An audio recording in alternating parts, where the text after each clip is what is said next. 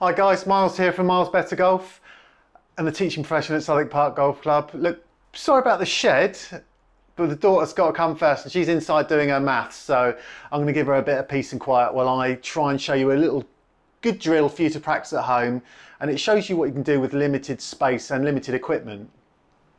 Look, it's miserable outside again like it was last week. You've got to probably ask yourself as golfers, what are we really missing? And it's not an awful lot, so it's got to keep going.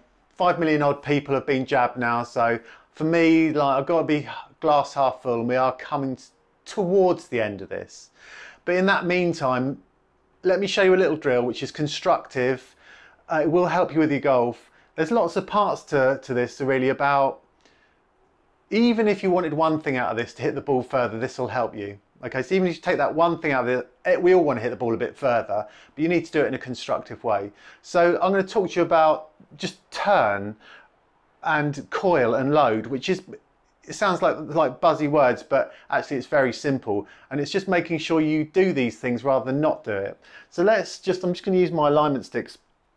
Okay, so let's talk about the top half of your body and the turn that you need to make to hit a good, powerful golf shot. So you can do this with a golf club. Just grab your golf club instead if you haven't got a stick. Right, so I'm going to just put it across my shoulders and cross my arms and tilt forward like I'm going to hit my shot as normal. So like in last week, you're going to try and get yourself into this athletic position and just make your backswing and see where you get to. So I'm looking for you to make from this point to 90 degrees, which is basically the club pointing downwards to where the ball is. So all the big hitters, I always say show your back to the target. Probably when we're doing it hitting on the range, I'll get you to try and feel like you've turned your back towards the flag, and in that way you make a big turn. So you can see I see a lot of players which are almost just swinging hands and arms, and they'll do that. I mean, it's not very powerful and it's not very athletic, but your shoulder turn is almost non-existent by doing that. You'll get this sort of half-hearted effort at a turn. So that's number one. Even this is like a good first tee drill. Grab your club, stick it across your shoulders, and it'll be a good warm-up to the start of your golf. So big shoulder turn, you're going to use the bigger muscles at the top of your body to generate leverage and power.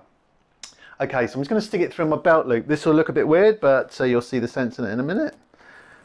Because this is the trickier bit and probably the bit that people get wrong more. So in the context of a hip turn, people that do it wrong won't turn the hips anywhere near enough or too much. So let's go reverse pivot where the weight goes onto your left foot instead of your right. There's virtually no movement in that. It's probably like 10 degrees, and I'm going to want you to try and get to 45. So if you do that in context with your shoulder turn, it'll also help you with the alignment. Feet, knees, hips, shoulders all nicely squared up. You can see if you're starting to get any of that wrong, it won't look right.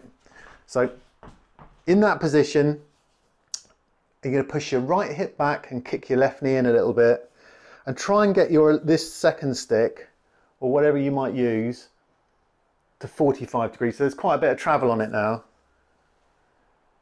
And you can see also if you probably got that wrong, you know, a big sway or a big movement away, or you know, the left foot lifting too much. So power base, flexing your knees, everything's ready to go.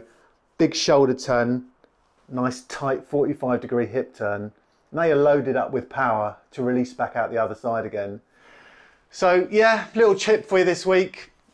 Hopefully, very soon we can get outside and start hitting the ball properly. But hang in there everyone, we're coming to the end.